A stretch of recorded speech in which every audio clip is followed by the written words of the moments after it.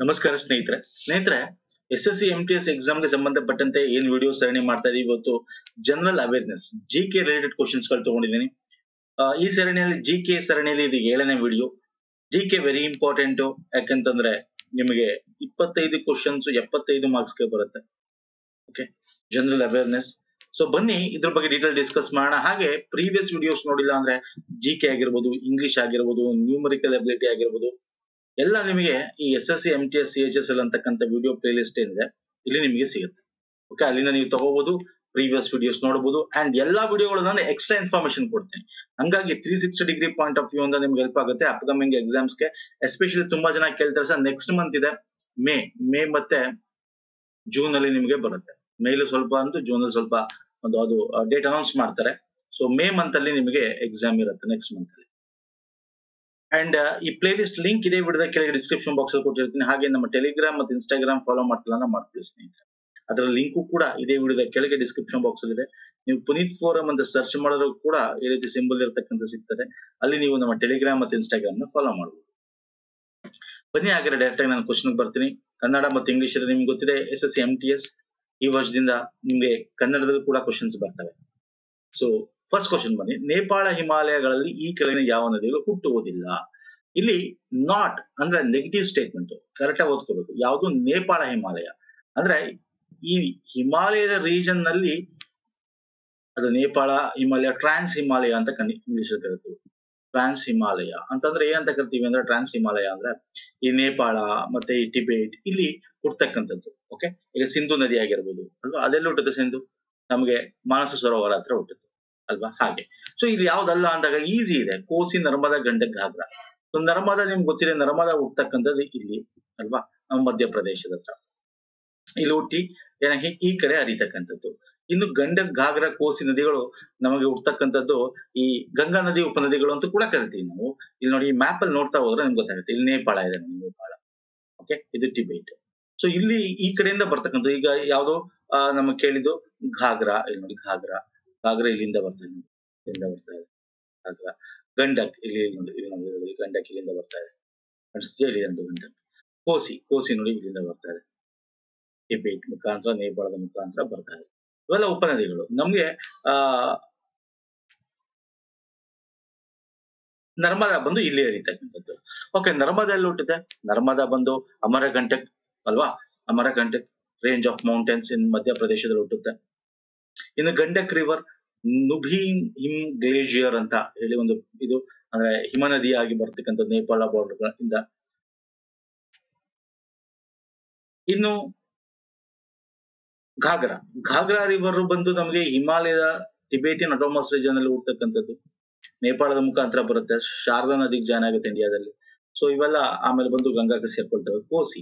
ಕೋಸಿ ನಿಮ್ಗೆ ಗೊತ್ತಿದೆ, ಅದು ಬಿಹಾರಕ್ಕೆ ಬರ್ತಕ್ಕಂಥದ್ದು, ಸನ್ ಕೋಸಿ ಅಂತ ಕರಿತೀವಿ, ಅರುಣ್ ಕೋಸಿ, ತಮೂರ್ ಕೋಸಿ ಅಂತ 3 ಒಂದು ನದಿಗಳ ಮೂಲದಿಂದ ಉಗಮ ಆಗ್ತಕ್ಕಂಥದ್ದು ಹಿಮಾಲಯ ರೀಜನ್, ನೇಪಾಳ ಮತ್ತು ಟಿಬೇಟ್ ಅಲ್ಲಿ ಆಗುತ್ತೆ.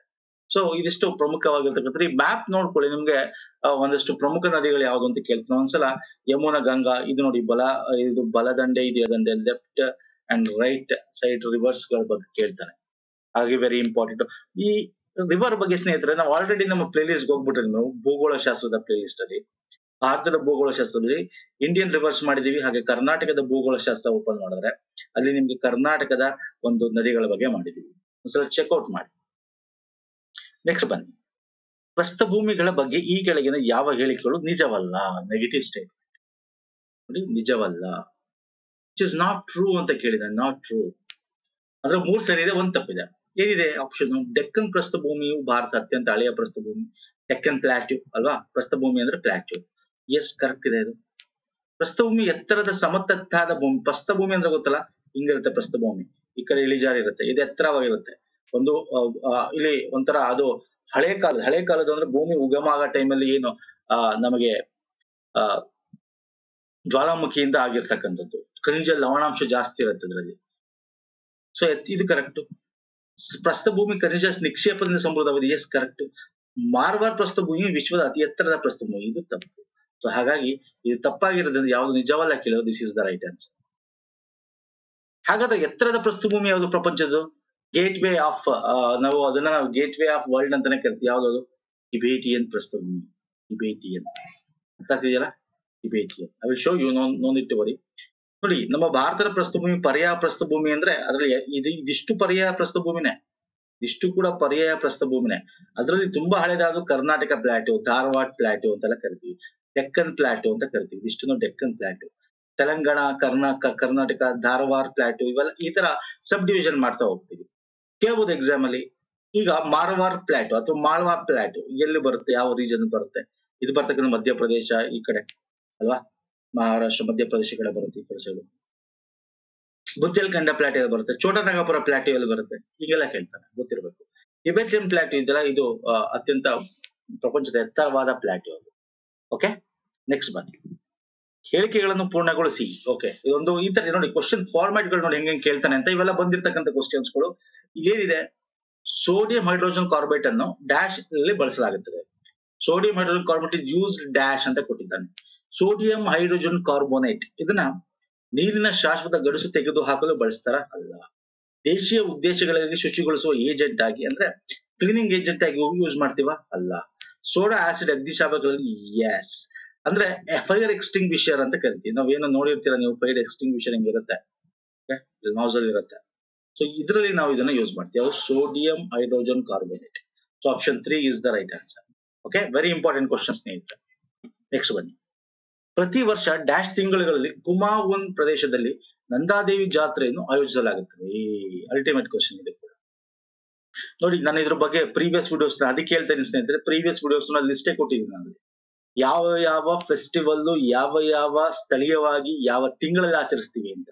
ನನಗೆ ಒಂದು ಆರ್ಟ್ ಅಂಡ್ ಕಲ್ಚರ್ ಕೂಡ ಮಾಡಿದ್ದೀನಿ, ಆರ್ಟ್ ಅಂಡ್ ಕಲ್ಚರ್, ಕಲೆ ಮತ್ತು ಸಾಹಿತ್ಯ, ಅದನ್ನು ಕೂಡ ನೋಡಿ ವಿಡಿಯೋ ಲಿಂಕ್ ಕೊಡ್ತೀನಿ, ಡಿಸ್ಕ್ರಿಪ್ಷನ್ ಬಾಕ್ಸ್ ಕೊಡ್ತೀನಿ, ಅಥವಾ ನಮ್ಮ ಟೆಲಿಗ್ರಾಮ್ ಚಾನಲ್ ಶೇರ್ ಮಾಡ್ತೀವಿ, ಅಲ್ಲಿ ಜಾಯ್ನ್ ಆಗಿಲ್ಲ ಜಾಯ್ನ್ ಆಗಿ ಸ್ನೇಹಿತರೆ. ಲಿಂಕ್ ಡಿಸ್ಕ್ರಿಪ್ಷನ್ ಬಾಕ್ಸ್ ಇದೆ, ನಮ್ಮ ಟೆಲಿಗ್ರಾಮ್ ಮತ್ತೆ ಇನ್ಸ್ಟಾಗ್ರಾಮ್. Okay okay. ನಂದಾದೇವಿ ಜಾತ್ರೆ ಸೆಪ್ಟೆಂಬರ್ ಆಚರಣೆ ಮಾಡ್ತೀವಿ. ಎಲ್ಲಿ ಆಚರಣೆ ಮಾಡ್ತೀರಾ ಹೇಳ್ತೀರಾ? ಎಸ್, ನಂದಾದೇವಿ ಅಂದ್ರೆ ಎಲ್ಲಿ ಬರುತ್ತೆ? ಕುಮಾವನ್ ರೀಜನ್ ಎಲ್ಲಿ ಬರುತ್ತೆ? ಬೇಗ ಬೇಗ ಫಟಾಫಟ ಅಂತ ಕಮೆಂಟ್ ಮಾಡಿ ಸ್ನೇಹಿತರೆ, ಎಲ್ಲಿ ಬರುತ್ತೆ? Uttarakhand. Uttarakhand ನಂದಾಷ್ಟಮಿ festival Kumon region ಎಲ್ಲಿದೆ? ಉತ್ತರಾಖಂಡ. ಕೇಳ್ತಾನೆ ಡೈರೆಕ್ಟ್ ಆಗಿ. ಯಾವ ರಾಜ್ಯ ಅಂತ ಗೊತ್ತಿರಬೇಕು first. Okay, the Nainital Nanda Devi fair is a cultural carnival celebrate in the month of September. September select ಮಾಡ್ತೀವಿ. Okay, this is most important question. Next ಬನ್ನಿ. ಪ್ರೀವಿಯಸ್ ವಿಡಿಯೋಸ್ ನೋಡಿ, ನಾನು ಲಿಸ್ಟೇ ಕೊಟ್ಟಿದ್ದೀನಿ. ಓಕೆ, ಮುರ್ಷಿದ್ ಕುಲಿ ಖಾನ್ ಡ್ಯಾಶ್ ನವಾಬರ್ ಆಗಿದ್ರು. Murshid Quli Khan is also one of the famous. ಯಾಕೆ famous ಅಂದ್ರೆ first ನವಾಬ್, ಕೇಳ್ಬೋದು, first Nawab of what? ಯಾವ ರೀಜನ್? ಅವಧ, ಲಕ್ನೋನ, ಬಂಗಾಳ, ಹೈದರಾಬಾದ್, ಯಾವ್ದು? ಬಂಗಾಳ. ಫಸ್ಟ್ ನವಾಬ್ ಆಫ್ ಬಂಗಾಳದ ಮೊದಲ ನವಾಬ ಅಂತ ಕರಿತೀವಿ ಮುರ್ಷಿದ್ ಕುಲಿ ಖಾನ್. ಓಕೆ, ಆಕ್ಚುಲಿ ಅವ್ನು ಹಿಂದೂ, ಅವನ್ನ ಮೊಘಲ್ ನೊಬಲ್ ಹಜಿ ಶಾಫಿ ಅಂತಕ್ಕಂಥ ಖರೀದಿ ಮಾಡ್ತಾರೆ. ಅವನ ಹೆಸರು ಏನಾಗಿರುತ್ತೆ ಮೊದಲು ಹೇಳ್ತೀರಾ? ಸೂರ್ಯ ನಾರಾಯಣ ಮಿಶ್ರಾ ಅಂತ. ಇವನು 1717 ತನಕ ಅವನು ಅಲ್ಲಿ ಇರ್ತಾನೆ ನವಾಬ್ ಆಗಿ. ಅವನಿಗೆ ಕುಲಿ ಖಾನ್ ಅಂತ ಬಿರುದು ಕೊಟ್ಟಿರ್ತಾರೆ, ಜಾಫರ್ ಖಾನ್ ಅಂತ. ಅವನು ಸುಬಾದಾರ್ ಆಫ್ ಬೆಂಗಾಲ್ನ ರೀಜನ್, ಬಂಗಾಳ ರೀಜನ್ ಸುಬಾದಾರ್ ಆಗಿರ್ತಾನೆ. ಜೊತೆಗೆ ದಿವಾನ್ ಆಗಿ ಕೂಡ ಕೆಲಸ ಮಾಡ್ತಾನೆ. ಹಾಗಾಗಿ ಅವನೇ ನಾನು ನವಾಬ್ ಆಫ್ ಬೆಂಗಳೂರು ಅಂತ declare ಮಾಡ್ಕೊತಾನೆ. First independent Nawab of ಬಂಗಾಳದ ರೀಜನ್ ನ ಆಗಿರ್ತಾನೆ. ಓಕೆ, ಯಾರು? ಮುರ್ಷಿದ್ ಕುಲಿ ಖಾನ್. ಗೊತ್ತಿರಲಿ ಸ್ನೇಹಿತರೆ, very important. Next one, July 2020 ಸ್ಟೇರಿಯನ್ grand Prix formula 1 racing championship ಅನ್ನು ಯಾರು ಗೆದ್ದಿದ್ದಾರೆ? ನೋಡಿ, ಇದು ಇಂಪಾರ್ಟೆಂಟ್ ಅಲ್ಲ, ಇವತ್ತಿಗೆ ಇಂಪಾರ್ಟೆಂಟ್ ಅಲ್ಲ, ಬಟ್ ನಾನು ಯಾಕೆ ಕ್ವಶನ್ ತಗೊಂಡೆ ನಿಮ್ಗೆ ಗೊತ್ತಿರ್ಬೇಕು. ಕರೆಂಟ್ ಅಫೇರ್ ರಿಲೇಟೆಡ್ ಹೆಂಗ್ ಕೇಳ್ತಾನೆ ಅಂತ. ಈಗ ರೀಸೆಂಟ್ ಆಗಿರ್ತಕ್ಕಂಥ ಫಾರ್ಮುಲಾ 1 ಆಗಿರ್ಬೋದು, ರೇಸ್ ಆಗಿರ್ಬೋದು, ಬೇರೆ ಯಾವುದೇ ಸ್ಪೋರ್ಟ್ಸ್ ಆಗಿರ್ಬೋದು, ನಾವು ಮಂತ್ಲಿ ಕರೆಂಟ್ ಅಫೇರ್ ಮಾಡ್ತೀವಿ. ಓಕೆ, ಮಂತ್ಲಿ ಕರೆಂಟ್ ಅಫೇರ್, ತಿಂಗಳ ಪ್ರಮುಖ ಪ್ರಚಲಿತ ಘಟನೆಗಳು ಅಂತ. ನಿಮಗೆ ನಮ್ಮ ಪುನೀತ್ ಫೋರಂ ಪ್ಲೇ ಲಿಸ್ಟ್ ಹೋಗ್ಬಿಟ್ರೆ ಯೂಟ್ಯೂಬ್ ಚಾನಲ್ ಅಲ್ಲಿ ಮಂತ್ಲಿ ಕರೆಂಟ್ ಅಫೇರ್ ಅಂತ ಸಿಗುತ್ತೆ ನಿಮ್ಗೆ. 2022 ಇದೆ, ಅದು ಸಪರೇಟ್ ಪ್ಲೇ ಲಿಸ್ಟ್ ಇದೆ, ಅಲ್ಲಿ ಚೆಕ್ಔಟ್ ಮಾಡಿ. ವೆರಿ ಇಂಪಾರ್ಟೆಂಟ್, ಈ ತರ ಕೇಳ್ತಾನೆ. ಇದಕ್ಕೆ ಆನ್ಸರ್ ಲೆವಿಸ್ ಹ್ಯಾಮಿಲ್ಟನ್, ಬಟ್ ಇದು ಬೇಕಾಗಿಲ್ಲ ಈಗ ನಮಗೆ ಈ ಕ್ವಶನ್. ನಾನು ನಿಮ್ಗೆ ಏನಕ್ಕೆ ಕೇಳಿದೆ ಅಂದ್ರೆ, ಈ ತರ ಕ್ವಶನ್ಸ್ ಬರ್ತವೆ, ನೀವು ಹೆಂಗೆ ಪ್ರಿಪೇರ್ ಆಗ್ಬೇಕು ಅಂತ. ಸೊ ಸ್ಪೋರ್ಟ್ಸ್ ಬಗ್ಗೆ ಹೆಂಗೆ ಕೇಳ್ತಾನೆ ಅಂತ. ಸೊ ಏನಿಲ್ಲ, ನೀವು ಮಂತ್ಲಿ ಕರೆಂಟ್ ಅಫೇರ್ ಮಾಡಿದ್ರೆ ಅಲ್ಲಿ ನಾವೆಲ್ಲ ಸ್ಪೋರ್ಟ್ಸ್ ಗಳು, ಈಗ ರೀಸೆಂಟ್ ಆಗಿ ಆಗಿರ್ತಕ್ಕಂಥ ಮೇನ್ ಇಂಪಾರ್ಟೆಂಟ್ ಸ್ಪೋರ್ಟ್ಸ್ ಗಳು ಕೂಡ ಆ ಒಂದು ಮಂತ್ಲಿ ಕರೆಂಟ್ ಅಫೇರ್ ಕವರ್ ಮಾಡಿರ್ತೀವಿ. ಓಕೆ, ನೆಕ್ಸ್ಟ್ ಬನ್ನಿ.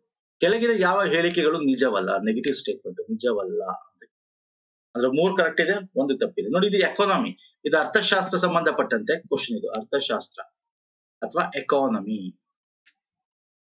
ಓಕೆ, ಇಲ್ಲೇನಿದೆ, ಹಣಕಾಸಿನ ನೀತಿಯು ಆರ್ಥಿಕತೆಯಲ್ಲಿ ಹಣದ ಪೂರೈಕೆ ಮತ್ತು ಬಡ್ಡಿ ದರದ ಬಗ್ಗೆ ವ್ಯವಹರಿಸುತ್ತದೆ.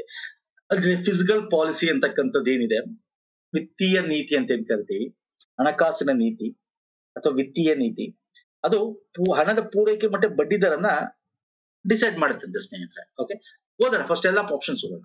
ಹಣಕಾಸಿನ ನೀತಿಯು ತೆರಿಗೆ ನೀತಿ, ವೆಚ್ಚ ನೀತಿ, ಹೂಡಿಕೆ ಮತ್ತು ಹೂಡಿಕೆ ತಂತ್ರಗಳು ಮತ್ತು ಸಾಲ ಅಥವಾ ಹೆಚ್ಚುವರಿ ನಿರ್ವಹಣೆಯನ್ನು ಒಳಗೊಂಡಿರುತ್ತದೆ. ಓಕೆ, ಹಣಕಾಸಿನ ನೀತಿಯು ದೇಶದ ಸಾಮಾನ್ಯ ಆರ್ಥಿಕ ನೀತಿಯು ಕಾರ್ಯತಂತ್ರದೊಂದಿಗೆ ಸಂಬಂಧ ಹೊಂದಿದೆ. ಸರ್ಕಾರವು ಹಣಕಾಸಿನ ನೀತಿಯನ್ನು ವ್ಯವಹರಿಸುತ್ತದೆ. ಅಂದ್ರೆ government deals with physical policy. ನಿಮಗೆ ಮಾನಿಟರಿ ಪಾಲಿಸಿ, ಫಿಸಿಕಲ್ ಪಾಲಿಸಿ ಗೊತ್ತಿರಬೇಕು. ನಮ್ಮ ಕೆ ವಿಡಿಯೋಸ್ ನೋಡಿ, ನೀವು SSC MT ಅಂದ್ರೆ ಇದು ನೋಡಿ, ಇದೊಂದೇ ನೋಡಿದ್ರಾಗಲ್ಲ, ನಾವು ಮಾಡ್ತಾರೆ ಸೀರೀಸ್. ನಾವು ಕೆ ಸೀರೀಸ್ ಮಾಡ್ತೀವಿ, ಅರ್ಥಶಾಸ್ತ್ರ ಸಂಬಂಧಪಟ್ಟಂತೆ ಸೆಪರೇಟ್, ಹಿಸ್ಟ್ರಿಗೆ ಸಂಬಂಧಪಟ್ಟಂತೆ, ಅದನ್ನು ಕೂಡ ಫಾಲೋ ಮಾಡ್ಬೇಕು ನೀವು ಸ್ನೇಹಿತರೆ. ಕನ್ನಡ ಇಂಗ್ಲಿಷ್ ಎರಡಲ್ಲಿ ಇರುತ್ತೆ. ಫಿಸಿಕಲ್ ಪಾಲಿಸಿನ ಮಾಡ್ತಕ್ಕಂಥದ್ದು ವಿತ್ತೀಯ ನೀತಿ ಅಂತ ಏನ್ ಕರಿತೀವಿ, ಅದನ್ನ ನಾವು ಮಾಡ್ತಕ್ಕಂಥದ್ದು ಸರ್ಕಾರ, ಗವರ್ಮೆಂಟ್ ಆಫ್ ಇಂಡಿಯಾ. ಹಾಗೆ ಮಾನಿಟರಿ ಪಾಲಿಸಿ ಅಂತ ಕರಿತೀವಿ, ಮಾನಿಟರಿ ಪಾಲಿಸಿ ಅಂತ. ಮಾನಿಟರಿ ಪಾಲಿಸಿನ ಮಾಡ್ತಕ್ಕಂಥದ್ದು RBI ಮಾನಿಟರಿ ಪಾಲಿಸಿ ಏನ್ ಮಾಡ್ತೀವಿ, 2 ತಿಂಗಳಿಗೆ ಒಂದ್ಸಲ ಬೈ ಮಂತ್ಲಿ ಪಾಲಿಸಿ ಅಂತ ಕರಿತೀವಿ. Interest rate, repo rate ಯಾವ್ದಿರ್ಬೇಕು, ಏನಿರ್ಬೇಕು, SLR ಇದನ್ನ ಮಾಡ್ತಕ್ಕಂಥದ್ದು. ಓಕೆ, ಇನ್ಫ್ಲೇಷನ್ ಹಣದುಬ್ಬರ ಇದು. ಇಲ್ಲಿ ಹಣಕಾಸಿನ ನೀತಿ ಅಂತಂದ್ರೆ ತೆರಿಗೆ ಆಗಿರ್ಬೋದು, ಹೂಡಿಕೆ ಆಗಿರ್ಬೋದು, ಅದಕ್ಕೆ ಟ್ಯಾಕ್ಸ್ ಎಷ್ಟಿರ್ಬೋದು, ಇದು ಇದರ ಬಗ್ಗೆ ಮಾಡುತ್ತೆ. ಮತ್ತೆ ಹೆಂಗಿರ್ಬೇಕು ದೇಶದ ಸಾಮಾನ್ಯ ಜನರ ಜೊತೆ ಹಣಕಾಸು ನೀತಿ, ಎಲ್ಲರಿಗೂ ಆರ್ಥಿಕ ನೀತಿ ಹೆಂಗಿರ್ಬೇಕು ಅಂತಕ್ಕಂಥದ್ದು ಇದರ ಉದ್ದೇಶ ಆಗಿರುತ್ತೆ. ಸರ್ಕಾರ ಇದ್ರ ಬಗ್ಗೆ ವ್ಯವಹರಿಸುತ್ತೆ. ಈ 3 ಸರಿ ಇದೆ. ಇಲ್ಲಿ ಯಾವ್ದು ನಿಜವಲ್ಲ ಅಂತ ಕೇಳಿರೋದು, ಹಾಗಾಗಿ option 1 is the right answer. ಇಲ್ಲೇನಿದೆ sir, ಹಣಕಾಸದ ಆರ್ಥಿಕತೆ ನೀತಿಯು ಹಣದ ಪೂರೈಕೆ ಬಡ್ಡಿದರ, ನೋಡಿ ಹಣದ ಪೂರೈಕೆ ಬಡ್ಡಿದರ ನಿಲ್ಲಿಸೋದು monetary policy, RBI ತರ್ತಕ್ಕಂಥ monetary policy, ಹಣಕಾಸು ಫಿಸಿಕಲ್ ಪಾಲಿಸಿ ಅಲ್ಲ. ಓಕೆ, ಬಡ್ಡಿದರ ಇದೆಲ್ಲ ನಿರ್ಧಾರ ಮಾಡೋದು ಯಾವುದು, repo rate, reverse repo rate, SLR, CRR ಇವೆಲ್ಲ ಗೊತ್ತಿರ್ಬೇಕಲ್ಲ, ಬ್ಯಾಂಕ್ ರೇಟ್, ಇದೆಲ್ಲ ಮಾಡ್ತಾರಲ್ಲ, ಇದು RBI, ಅದು ಅದ್ರ ಬಗ್ಗೆ ಮಾಡ್ತಕ್ಕಂಥದ್ದು, ಸರ್ಕಾರ ಅಲ್ಲ. ಓಕೆ, ಸೊ ಹಾಗಾಗಿ option 1 is the right answer. ಯಾವ್ದಲ್ಲ ಅಂತ ಕೇಳಿದ್ರು, so this is the right answer. Okay, next ಬನ್ನಿ. 1526ರಲ್ಲಿ ಡ್ಯಾಶ್ ಪಾಣಿಪತ್ ನಲ್ಲಿ ಇಬ್ರಾಹಿಂ ಲೋಧಿಯನ್ನು ಸೋಲಿಸಿದರು ಮತ್ತು ದೆಹಲಿ ಮತ್ತು ಆಗ್ರಾವನ್ನು ವಶಪಡಿಸಿಕೊಂಡರು. ಅಂದ್ರೆ 526 ಅಂದ್ರೇನು, ಒಂದನೇ ಅಥವಾ ಮೊದಲನೇ ಪಾಣಿಪತ್ ಯುದ್ಧ ಗೊತ್ತಿರ್ಬೇಕು. ಇವೆಲ್ಲ ಡೈರೆಕ್ಟ್ ಕ್ವಶನ್ಸ್ ಕೇಳ್ತಾನೆ. ಇಸ್ವಿಗಳು ಕೇಳ್ಬಿಡ್ಬೋದು ನಿಮ್ಗೆ, ಯುದ್ಧಗಳ ಬಗ್ಗೆ, ಯಾರ್ಯಾರ ನಡುವೆ ಯಾರು ಗೆದ್ರು ಅಂತ ಕೇಳ್ಬಿಡ್ಬೋದು, ಯಾರನ್ನ ಸೋಲ್ಸಿರು ಅಂತ ಕೇಳ್ಬಿಡ್ಬೋದು. ಸಿಂಪಲ್ ಕ್ವಶನ್ಸ್ ಕೇಳ್ತಾನೆ. ಯಾರು, ಇಬ್ರಾಹಿಂ ಲೋಧಿ ವಿರುದ್ಧ ಬಾಬರ್ ಗೆಲ್ತಾನೆ. ಬಾಬರ್ ಏನ್ ಮಾಡ್ತಾನೆ, ಗೆಲ್ತಾನೆ. ಓಕೆ, ಇದು ಗೊತ್ತಿದೆ ನಿಮಗೆ. 2ನೇ ಪಾಣಿಪಟ್ ಯುದ್ಧ ಯಾವಾಗಾಯ್ತು, 3ನೇ ಪಾಣಿಪಟ್ ಯುದ್ಧ ಯಾವಾಗಾಯ್ತು, ಇದೊಂದೇ ಅಲ್ಲ, ಬಕ್ಸರ್ ಯುದ್ಧ ಯಾವಾಗಾಯ್ತು, ತರೇನ್ ಯುದ್ಧ ಯಾವಾಗಾಯ್ತು. ನೋಡಿ, ಒಂದಷ್ಟು ಯುದ್ಧಗಳು, ಪ್ರಮುಖ ಯುದ್ಧಗಳು ಕೊಟ್ಟಿದ್ದೇನೆ list. First battle of Tarain ಯುದ್ಧ, ಇದು 2ನೇ ತರೈನ್ ಯುದ್ಧ, ಇದು ಮೊದಲನೇ ಪಾಣಿಪತ್ ಯುದ್ಧ. ಮೊದಲನೇ ತರೈನ್ ಯುದ್ಧ ಪೃಥ್ವಿರಾಜ್ ಚೌಹಾಣ್ ಮಹಮ್ಮದ್ ಗೋರಿ ನಡುವೆ ಆಗುತ್ತೆ. ಪೃಥ್ವಿರಾಜ್ ಚೌಹಾಣ್ ಮಹಮ್ಮದ್ ಗೋರಿನ ಸೋಲಿಸ್ತಾನೆ. 2ನೇ ತರೈನ್ ಯುದ್ಧದಲ್ಲಿ ಮಹಮ್ಮದ್ ಗೋರಿ ಪೃಥ್ವಿರಾಜ್ ಚೌಹಾಣ್ ಸೋಲಿಸ್ತಾನೆ. ಯಾವ ಇಸ್ವಿ ಗೊತ್ತಿರಲಿ. ಮೊದಲನೇ ಪಾಣಿಪತ್ಯದಲ್ಲಿ ಬಾಬರ್ ಇಬ್ರಾಹಿಂ ಲೋಧಿನ ಸೋಲಿಸ್ತಾನೆ. ಬ್ಯಾಟಲ್ ಆಫ್ ಕಣ್ವ ಯುದ್ಧ ಗೊತ್ತಿರಬೇಕು, ಗಾಗ್ರಾ ಯುದ್ಧ ಗೊತ್ತಿರಬೇಕು, ಚೌಸಾ ಯುದ್ಧ ಗೊತ್ತಿರಬೇಕು. ಮತ್ತೆ 2ನೇ ಪಾಣಿಪತ್ ಯುದ್ಧ ಯಾರು, ಅಕ್ಬರ್ ಹೇಮುನ ಸೋಲಿಸ್ತಾನೆ. ಅಕ್ಬರ್ ಅಂದ್ರೆ ಅಕ್ಬರ್ನ ಅಂಕಲ್. 3ನೇ ಪಾಣಿಪತ್ ಯುದ್ಧ ಯಾರ ನಡುವೆ ಆಯ್ತು, ಅಹಮದ್ ಶಾ ಅಬ್ದಾಲಿ ಮರಾಠರ ನಡುವೆ ನಡೆಯುತ್ತೆ. ಮರಾಠರನ್ನ ಸೋಲಿಸ್ತಾರೆ. ಹಾಗೆ ಇಲ್ಲಿ ತಾಳಿಕೋಟೆ ಕದನ ಆಗಿರ್ಬೋದು, ವೆರಿ ಇಂಪಾರ್ಟೆಂಟ್. ನಮ್ಮ ವಿಜಯನಗರ ಸಾಮ್ರಾಜ್ಯದ ಒಂದು ದುಸ್ಥಿತಿಗೆ ಹಲ್ದಿಘಾಟ್ ಕದನ ಆಗಿರ್ಬೋದು, ಪ್ಲಾಸಿ ಆಗಿರ್ಬೋದು, ವಾಂಡಿವಾಶ್ ಆಗಿರ್ಬೋದು, ಬಕ್ಸರ್ ಆಗಿರ್ಬೋದು, ಒಂದಷ್ಟು ಪ್ರಮುಖವಾದ ಕೊಡೋದು ನಿಮ್ಗೆ ಲಿಸ್ಟ್ ಕೊಟ್ಟು, ಪ್ರಮುಖವಾದದ್ದು ಮಾತ್ರ ತುಂಬಾ ಇಂಪಾರ್ಟೆಂಟ್. ಇಲ್ಲಿ ನಾನು ಡೀಟೇಲ್ ಕೊಟ್ಟಿದ್ದೀನಿ, ನೋಡ್ಕೊಳ್ಳಿ ಸ್ನೇಹಿತರೆ. ಓಕೆ, ಯಾರ್ಯಾರ ನಡೀತು, ಯಾವಾಗ ನಡೀತು, ಯಾರು ಗೆದ್ರು, ಯಾರು ಸೋತ್ರು. ಹಾಗೆ ಮೈಸೂರು ವಾರ್ ಗೊತ್ತಿರ್ಬೇಕು, ಮೊದಲು 2, 3, 4 ಅವೆಲ್ಲ ಗೊತ್ತಿರ್ಬೇಕು. ಮರಾಠರ ಯುದ್ಧ ಯಾವಾಗ, ಅದು ಕೂಡ ಇಂಪಾರ್ಟೆಂಟ್. ಮುಂದೆ ಕೊಡ್ತೀನಿ ನಾನು, ಒಂದೊಂದು ವಿಡಿಯೋದಲ್ಲಿ ಒಂದಷ್ಟು ಇನ್ಫಾರ್ಮೇಶನ್ ಕೊಡ್ತಾ ಹೋಗ್ತೇನೆ ಸ್ನೇಹಿತರೆ.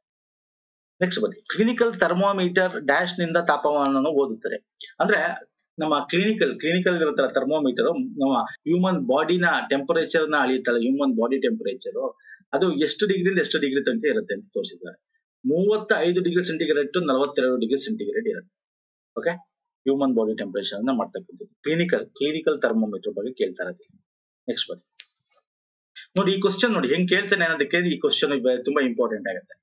ಮೋಟಾರ್ ವಾಹನ ಕಾಯ್ದೆ 1988ರ ಪ್ರಕಾರ ಡ್ಯಾಶ್ ವರ್ಷಕ್ಕಿಂತ ಕಡಿಮೆ ವಯಸ್ಸಿನ ಯಾವುದೇ ವ್ಯಕ್ತಿಗೆ ಗೇರ್ ಇಲ್ಲದ ಮೋಟಾರ್ ಸೈಕಲ್ ಓಡಿಸಲು ಕಲಿಯುವವರ ಪರವಾನಗಿ ಅಂದ್ರೆ LLR ಅನ್ನು ನೀಡಲಾಗುವುದಿಲ್ಲ. ಆದರೆ ಕಲಿಯುವವರ ಪರವಾನಗಿ ಅಪೇಕ್ಷಿಸುವ ವ್ಯಕ್ತಿಯ ಕಾಳಜಿಯನ್ನು ಹೊಂದಿರುವ ವ್ಯಕ್ತಿಯ ಲಿಖಿತ ಒಪ್ಪಿಗೆಯನ್ನು ಹೊರತುಪಡಿಸಿ. ಇದೇನ್ ಗೊತ್ತಾ, ಸಿಂಪಲ್ ಕ್ವಶನ್ ಇದು. ಯಾವ ಒಂದು ಮೋಟಾರ್ ವಾಹನ ಕಾಯ್ದೆ ಏನಿದೆ 1988 ನಾವು ಮೋಟಾರ್ ವೆಹಿಕಲ್ ಆಕ್ಟ್ ಪ್ರಕಾರ LLR ಕೊಡ್ತಾರಲ್ಲ ಸರ್, ಎಷ್ಟು ವರ್ಷಕ್ಕಿಂತ ಕಮ್ಮಿಗಿಂತ ಅವ್ರಿಗೆ ಕೊಡಲ್ಲ. ಕೊಡ್ತಾರೆ ಅಷ್ಟು ವರ್ಷ ಆದ್ಮೇಲೆ ಲಿಖಿತ ಆಧಾರದ ಮೇಲೆ ಕೊಡ್ತಾರೆ. ಎಷ್ಟು ವರ್ಷ ಅದು? 20 ವರ್ಷನ 18 ವರ್ಷನ? 18 is the right answer. 18 years. Fine, ನಮ್ಮ ವೋಟ್ ಹಾಕಕ್ಕೂ 18 ಇಯರ್ಸ್, ಇದು ಕೂಡ 18 ಇಯರ್ಸ್. ನೆಕ್ಸ್ಟ್ ಬನ್ನಿ, ಈ ಕೆಳಗಿನ ಯಾವ ದೇಶಗಳು ICC ನ ಸಹ ಸದಸ್ಯ ಆಗಿದೆ? ನೋಡಿ, ICC ನಮ್ಮ ಇಂಟರ್ನ್ಯಾಷನಲ್ ಕ್ರಿಕೆಟ್ ಕೌನ್ಸಿಲ್ ಎಲ್ಲಿದೆ? UAE ಇಲ್ಲಿದೆ. ಓಕೆ, ಇದ್ರ ಬಗ್ಗೆ ಗೊತ್ತಿರಬೇಕು. ಈಗ ರೀಸೆಂಟ್ ಆಗಿ ಅಂದ್ರೆ 2017 ಒಂದು ದೇಶ ಸೇರ್ಪಡೆ ಆಗುತ್ತೆ. ಒಟ್ಟು 12 ಪರ್ಮನೆಂಟ್ ಮೆಂಬರ್ಸ್ ಇದಾರೆ. ಈಗ ಮೆಂಬರ್ಸ್ 98 ಸಹ ಸದಸ್ಯಗಳು ಕೂಡ ಇವೆ. ಈಗ ರೀಸೆಂಟ್ ಆಗಿ ಅಫ್ಘಾನಿಸ್ತಾನ ಬಂದು ಸೇರ್ಕೊಳ್ಳೋದು. I will show you 12 members, ಒಟ್ಟು 108 ಮೆಂಬರ್ಸ್ ಆಫ್ ನೇಷನ್ಸ್ ICC ಇಲ್ಲಿ ಇದ್ದಾರೆ. 12 ಫುಲ್ ಮೆಂಬರ್ಸ್ ಇದ್ದಾರೆ, ಅಂದ್ರೆ ಎಲ್ಲಾ ರೀತಿ ಕ್ಯಾಟಗರಿ ಆಫ್ ಇದಕ್ಕೆ ಅವರು ICC ಅಡಿಯಲ್ಲಿ ಬರ್ತಾರೆ. 96 ಅಸೋಸಿಯೇಟ್ ಮೆಂಬರ್ಸ್ ಇದ್ದಾರೆ. ಈಗ ರೀಸೆಂಟ್ ಆಗಿ ಅಫ್ಘಾನಿಸ್ತಾನ 2017ರಲ್ಲಿ ICC ಜನ ಆಗಿದೆ. ಒಟ್ಟು 12 ಪರ್ಮನೆಂಟ್ ಮೆಂಬರ್ಸ್ ಇದೆ. 1 2 3 4 5 6 7 8 9 10 11 12 12. ಗೊತ್ತಿರಲಿ ಇದು, ದಯವಿಟ್ಟು ಸ್ನೇಹಿತರೆ, ವೆರಿ ಇಂಪಾರ್ಟೆಂಟ್. ನೆಕ್ಸ್ಟ್ ಬನ್ನಿ, ನಮಾಮಿ ಗಂಗೆ ಕಾರ್ಯಕ್ರಮವನ್ನು ಭಾರತ ಸರ್ಕಾರ ಡ್ಯಾಶ್ ವರ್ಷದಲ್ಲಿ ಅನುಮೋದಿಸಿದೆ. ಅಂದ್ರೆ ಯಾವಾಗ ಬಂತು ನಮಾಮಿ ಗಂಗೆ ಅಂತ? ಗಂಗೆನ ಕ್ಲೀನ್ ಮಾಡಕ್ಕೋಸ್ಕರ. ನೋಡಿ, ಇದೆಲ್ಲ ಯಾವಾಗ ಬಂದಿರೋ? ಗಂಗೆ ಆಗಿರ್ಬೋದು, ಸ್ವಚ್ಛ ಭಾರತ ಆಗಿರ್ಬೋದು, ಇವೆಲ್ಲ ಹೊಸ ಅಂದ್ರೆ ಬಿಜೆಪಿ ಸರ್ಕಾರ, ಮೋದಿ ಸರ್ಕಾರ ಬಂದಾಗ ಮಾಡಿದ್ವಿ. ಯಾವಾಗ? 2014 ಫಸ್ಟ್ ಟೈಮ್ ಬಂದಾಗ ಗಂಗೆ ಕ್ಲೀನ್ ಮಾಡಬೇಕು ಅಂತೇಳಿ ಸ್ವಚ್ಛ ಭಾರತ ಮಿಷನ್ ಅಂತ ಹೇಳಿ ತರ್ತಾರೆ. ಯಾವಾಗ? ಗಾಂಧಿ ಜಯಂತಿ ಅಕ್ಟೋಬರ್ 2ರಂದು. ಓಕೆ, ಇವೆಲ್ಲ ಸಿಂಪಲ್ ಕ್ವಶನ್ಸ್, ಇದ್ರ ಬಗ್ಗೆ ಹೆಚ್ಚು ತಿಳ್ಕೊಳ್ಳೋದೇನಿಲ್ಲ. ಅಂದ್ರೆ ನೀವು ಪ್ರಿಪೇರ್ ಆಗ್ತಾ ಕಾಂಪಿಟೇಟಿವ್ ಒಂದು ಅಟ್ಲೀಸ್ಟ್ ಲಾಸ್ಟ್ 2 to 3 years ಇಂದ ಇವೆಲ್ಲ ನಿಮ್ಗೆ ಗೊತ್ತಿರುತ್ತೆ. ಹಾಗೆ ಈಗಿನ ಒಂದು ಪ್ರೋಗ್ರಾಮ್ಸ್ ಗಳು ತಿಳ್ಕೊಂಡಿರ್ಬೇಕು. ಈಗಿನ ಒಂದು ಇದ್ರ ಬಗ್ಗೆ, ಯಾವ್ದು ಯೋಜನೆ ಬಗ್ಗೆ, ಒಂದಷ್ಟು ಆಪ್ ಗಳ ಬಗ್ಗೆ, ಇನಿಷಿಯೇಟಿವ್ ಬಗ್ಗೆ ಕೇಳ್ತಾನೆ. ಇವೆಲ್ಲ ನಾವು ಕರೆಂಟ್ ಅಫೇರ್ ಕವರ್ ಮಾಡ್ತೀವಿ. ಒಂದು ವೀಕ್ಲಿ ಕರೆಂಟ್ ಅಫೇರ್ ಅಂತ ಮಾಡ್ತೀವಿ, ಇನ್ನೊಂದು ಮಂತ್ಲಿ ಕರೆಂಟ್ ಅಫೇರ್ ಅಂತ ಮಾಡ್ತೀವಿ. ಅಲ್ಲಿ ನಿಮಗೆ ಸಿಗುತ್ತೆ ಸ್ನೇಹಿತರೆ. ಓಕೆ, ನೆಕ್ಸ್ಟ್ ಬನ್ನಿ, ಭಾರತೀಯ ರಿಸರ್ವ್ ಬ್ಯಾಂಕ್ ಅನ್ನು ಯಾವ ವರ್ಷದಲ್ಲಿ ಸ್ಥಾಪಿಸಲಾಯಿತು? ನೋಡಿ, ವೆರಿ ಇಂಪಾರ್ಟೆಂಟ್. RBI ಯಾವಾಗ ಸ್ಥಾಪನೆ ಆಯಿತು? ಒಂದು ಕಡೆ ಸ್ಥಾಪನೆ, ಇನ್ನೊಂದು ಯಾವಾಗ ರಾಷ್ಟ್ರೀಯ ಇದು ಸಿಕ್ತು ಅದಕ್ಕೆ, ಅಂದ್ರೆ ನ್ಯಾಷನಲೈಸ್ ಆಯ್ತು ಅಂತ ಕೇಳ್ತೇನೆ. RBI 1934ರ ಕಾಯ್ದೆ ಪ್ರಕಾರ ಅದು ಎಸ್ಟಾಬ್ಲಿಷ್ ಬರುತ್ತೆ 1935ರಲ್ಲಿ. Okay, 1934 RBI reserve bank of India act ಕಾಯ್ದೆ ಬರುತ್ತೆ. April 1, 1930ರಲ್ಲಿ ಜಾರಿಗೆ ಆಗುತ್ತೆ. 100 ಕೋಟಿಯ ಒಂದು ಕ್ಯಾಪಿಟಲ್ ಅದನ್ನ ಸ್ಟಾರ್ಟ್ ಮಾಡ್ತಾರೆ. 1947 ಇಂಡಿಪೆಂಡೆಂಟ್ ಆದ್ಮೇಲೆ, ಅಂದ್ರೆ ಅದೇ ನಮ್ಮ ಭಾರತಕ್ಕೆ ಒಂದು ಸ್ವತಂತ್ರ ಸಿಕ್ಕಿದ ಮೇಲೆ RBI ನ ನ್ಯಾಷನಲೈಸ್ ಮಾಡ್ತೀವಿ 1949 1 ಜನವರಿ. ಓಕೆ, ಇದು ಗೊತ್ತಿರಬೇಕು. ಮತ್ತೆ ಯಾವಾಗ ಅದು ಸ್ಥಾಪನೆ ಆಯಿತು 1935 ಅದು ಗೊತ್ತಿರಬೇಕು. ಮತ್ತೆ ಯಾವ ಕಾಯ್ದೆ. Okay, S. ನೆಕ್ಸ್ಟ್ ಬನ್ನಿ, ಕೆಲವು ಸಾರ್ವಜನಿಕ ಕಾರ್ಯಕರ್ತರ ವಿರುದ್ಧ ಭ್ರಷ್ಟಾಚಾರದ ಆರೋಪಗಳು ವಿಚಾರಣೆಗಾಗಿ ಭಾರತ ಸರ್ಕಾರವು ಈ ಕೆಳಗಿನ ಯಾವ ಕಾಯ್ದೆಯನ್ನು ಅಂಗೀಕರಿಸಿದೆ? ಸಾರ್ವಜನಿಕ ಕಾರ್ಯಕರ್ತರು ಅಂದ್ರೆ ಗೌರ್ಮೆಂಟ್ ಒಂದು ಎಂಪ್ಲಾಯೀಸ್ ಅಂತ ಹೇಳ್ಬೋದು. ಗೌರ್ಮೆಂಟ್ ಆಫ್ ಇಂಡಿಯಾ ಯಾರ ಜೊತೆಗೆ ಸರ್? Public functionaries. ಅಂದ್ರೆ ಪಬ್ಲಿಕ್ ಫಂಕ್ಷನರೀಸ್ ಅಂದ್ರೆ ಸಾರ್ವಜನಿಕ ಕೆಲಸ ಮಾಡೋರು, ಅಂದ್ರೆ ಗೌರ್ಮೆಂಟ್ ಕೆಲಸ ಮಾಡೋರ ವಿರುದ್ಧ ಇರ್ತಕ್ಕಂಥದ್ದು ಯಾವುದು ಸರ್? Delimitation act. ಏನು ಡಿಲಿಮಿಟೇಷನ್ ಆಕ್ಟ್ ಅಂದ್ರೆ ಸರ್, ಇದು ಒಂದು ಕಾನ್ಸ್ಟಿಟ್ಯೂಯೆನ್ಸಿ, ಅಂದ್ರೆ ಈಗೇನ್ ಎಲೆಕ್ಷನ್ ನಡೀತಾ ಇದೆ. ಈಗ for example Chamundeshwari constituency, Varuna constituency, Bengaluru north, Bengaluru south, Kanakapura, okay, Shikaripura ಆಗಿರ್ಬೋದು, ಓಕೆ, ಮಂಡ್ಯ ಕಾನ್ಸ್ಟಿಟ್ಯೂಯೆನ್ಸಿ. ಅಂದ್ರೆ ಎಷ್ಟು ಒಂದು ಅಡಿಯಲ್ಲಿ ಇದರಲ್ಲಿ ಆ ಒಂದು ಕಾನ್ಸ್ಟಿಟ್ಯೂಯೆನ್ಸಿಗಳು ಬರ್ತವೆ, ಕ್ಷೇತ್ರಗಳು ಬರ್ತದೆ ಅಂತಕ್ಕಂಥದ್ದು ಡಿಲಿಮಿಟೇಷನ್ ಆಕ್ಟ್ ಡಿಸೈಡ್ ಮಾಡುತ್ತೆ. ಅಂದ್ರೆ ಯಾವುದು ಕ್ಷೇತ್ರದ ಒಳಗೆ ಯಾವುದು. ಓಕೆ, ಈಗ ಮಂಡ್ಯದಲ್ಲಿ ಯಾವ ಒಂದು ಊರುಗಳು ಇರಬೇಕು. ಓಕೆ, ಕನಕಪುರ ಕಾನ್ಸ್ಟಿಟ್ಯೂನ್ಸಿ ಯಾವ್ದು ಇರಬೇಕು. Okay, Bengaluru south ಯಾವ್ದಿರಬೇಕು. Rajarajeshwari Nagar constituency Mattikere ಬರುತ್ತೆ, ಈ ಕಡೆ ಬಂದು ರಾಜಾಶ್ರೀ ನಗರ ಬರುತ್ತೆ. ಸೊ ಯಾವ್ದಿರ್ಬೇಕು. ಸೊ ಈ ತರ ಡಿಸೈಡ್ ಮಾಡಿದ್ರೆ ಈ ಡಿಲಿಮಿಟೇಷನ್ ಕಮಿಷನ್ ಲಾಸ್ಟ್ ಯಾವಾಗ ಆಗಿತ್ತು? 2002 ಆಗಿತ್ತು. ನೆಕ್ಸ್ಟ್ 2026 ಆಗುತ್ತೆ. ಓಕೆ, 2002 ಡಿಲಿಮಿಟೇಷನ್ ಕಮಿಷನ್ ಮಾಡಿದ್ರು. ಈಗ ಇದಂತೂ ಅಲ್ವೇ ಅಲ್ಲ ಅಂತ ಆಯ್ತು ಅಲ್ಲಿಗೆ. Money laundering act. Money laundering ಅದು ಎಲ್ಲರಿಗೂ, ಅದು ಪ್ರೈವೇಟ್ ಪಬ್ಲಿಕ್ ಎಲ್ಲರಿಗೂ ಇರೋದು. ಅಂದ್ರೆ ಯಾರು ಈ ಕಳ್ಳ ಸಾಗಣೆ ಮಾಡ್ತಿರೋ ದುಡ್ಡುಗಳನ್ನ, ಓಕೆ, ಅಂತವ್ರಿಗಿರೋದು. ಸೊ ಇದು ಅಲ್ಲ, ಇದು ನಾವು ಕೇಳ್ತಿರೋದು ಯಾರಿದ್ರೆ ಸಾರ್ವಜನಿಕ ಕಾರ್ಯಕರ್ತರು ಅಂದ್ರೆ ಪಬ್ಲಿಕ್ ಫಂಕ್ಷನರೀಸ್, ಗೌರ್ಮೆಂಟ್ ಕೆಲಸದವ್ರಿಗೆ. ಅಂದ್ರೆ ಯಾವ್ದು ಸರ್? ಲೋಕಪಾಲ್ ಮತ್ತು ಲೋಕಾಯುಕ್ತ. ಸಿವಿಸಿ ಬಂದು ಸೆಂಟ್ರಲ್ ವಿಜಿಲೆನ್ಸ್ ಆಕ್ಟ್ ಏನಿದೆ, ಸಿವಿಸಿ ಅಂತ ಏನ್ ಕರಿತೀವಿ, ಇದು ಈಗ ಫಾರ್ ಎಕ್ಸಾಂಪಲ್ ಈ ಒಂದು ಮನಿ ಲಾಂಡ್ರಿಂಗ್ ಆಕ್ಟ್ ಅಲ್ಲಿ ಕೆಲಸ ಮಾಡ್ತಿರ್ತಾರೆ, ಸಿಬಿಐ ಅಲ್ಲಿ ಕೆಲಸ ಮಾಡ್ತಿರ್ತಾರೆ. ಅಂದ್ರೇನು? ಅವ್ರು ಈ ಭ್ರಷ್ಟಾಚಾರ ಕಂಡಿಡಿಯಕ್ ಇರ್ತಾರೆ, ಅವರೇ ತಪ್ಪು ಮಾಡಿದ್ರೆ ಅವಾಗ ಈ ಸಿವಿಸಿ ಬರುತ್ತೆ. ಅವರು ಈ ಭ್ರಷ್ಟಾಚಾರ ನಿಗ್ರಹ ದಳಗಳೇನಿವೆ ಬೇರೆ ಬೇರೆ, ಅಲ್ಲಿ ತಪ್ಪು ಮಾಡೋರಿಗೆ ಇವರು ಮೇಲ್ವಿಚಾರಣೆ ಮಾಡ್ತಕ್ಕಂಥ CBC. Okay, S. Lokpal, Lokpal ಯಾವಾಗ ಬಂತು? ಲೋಕಪಾಲ್ ಲೋಕಾಯುಕ್ತ ಆಕ್ಟ್ ಬಂತು. ಈಗಿನ ಲೋಕಪಾಲ್ ಯಾರು ಕೇಳ್ತಾನೆ? ಪ್ರದೀಪ್ ಕುಮಾರ್ ಅಂತೆ. ಫಸ್ಟ್ ಲೋಕಪಾಲ್ ಯಾರು? ಪಿನಾಕಿ ಚಂದ್ರ ಘೋಷ್. ಅವ್ರು ರಿಟೈರ್ಡ್ ಆಗ್ತಾರೆ 3 years 65 days ಆದ್ಮೇಲೆ. ಆಮೇಲೆ ಇವರು ಬರ್ತಾರೆ, ಗೊತ್ತಿರಬೇಕು ಸ್ನೇಹಿತರೆ. ನೆಕ್ಸ್ಟ್ ಬನ್ನಿ, the tiles of Beadle the border ಪುಸ್ತಕ ಲೇಖಕರು ಯಾರು? ಈ ಪುಸ್ತಕಗಳ ಬಗ್ಗೆ ಕೇಳ್ತಾನೆ. ಒಂದು ಯಾವ ತರ ಕೇಳ್ತಾನೆ? ಒಂದಷ್ಟು ಫೇಮಸ್ ಪುಸ್ತಕಗಳಿವೆ, ನಾನು ಲಿಸ್ಟ್ಗಳು ಕೂಡ ಮಧ್ಯೆ ಕೊಡ್ತಾ ಇರ್ತೀನಿ. ಓಕೆ, ಮಾಡೋಣ, ಇದಕ್ಕೊಂದು ವಿಡಿಯೋ ಮಾಡೋಣ, ವೆರಿ ಇಂಪಾರ್ಟೆಂಟ್. ಮತ್ತೆ ಅದೊಂದು ಕರೆಂಟ್ ಅಫೇರ್. ಕರೆಂಟ್ ಅಫೇರ್ ಅಲ್ಲಿ ಯಾರು ಫೇಮಸ್ ವ್ಯಕ್ತಿಗಳು ಪುಸ್ತಕಗಳು ಬರೆದಿರ್ತಾರೆ, ಒಳ್ಳೆ ಇಂಪಾರ್ಟೆಂಟ್ ಪುಸ್ತಕಗಳು. ದೊಡ್ಡ ದೊಡ್ಡ ವ್ಯಕ್ತಿಗಳು, ಪ್ರಧಾನ ಮಂತ್ರಿಗಳು, ಇವರು ಬೇರೆ ಬೇರೆ ರಿಲೀಸ್ ಮಾಡಿರ್ತಾರೆ. ಸೊ ಅಂತದ್ರ ಬಗ್ಗೆ ಕೇಳ್ತಾರೆ, ಒಂದು ಕರೆಂಟ್ ಅಫೇರ್. ಇನ್ನೊಂದು ಒಂದಷ್ಟು ಫೇಮಸ್ ಪ್ರಮುಖ ಪುಸ್ತಕಗಳು ಅದ್ರ ಬಗ್ಗೆ ಕೇಳ್ತಾರೆ. ಇಲ್ಲಿ ಯಾವ್ದಿದೆ? The tiles of Beadle the border ಅಂತ. The tiles of Beadle the border, ಇದನ್ನು ಬರೆದಿದ್ದು JK ರೋಲಿಂಗ್ ಅಂತ. ಓಕೆ, JK ರೋಲಿಂಗ್, ಇವ್ರು ನಮ್ ದೇಶದವರಲ್ಲ. ಸೊ ಸುಮ್ನೆ ಜಸ್ಟ್ ನಿಮಗೆ ಈ ಕ್ವಶನ್ ಏನಕ್ಕೆ ತಗೊಂಡಿದ್ದು ನಾನು ಅಂತಂದ್ರೆ, ಇದು ಬಂದಿರತಕ್ಕಂಥ ಕ್ವಶನ್ 2021ರಲ್ಲಿ MTS ಅಲ್ಲಿ.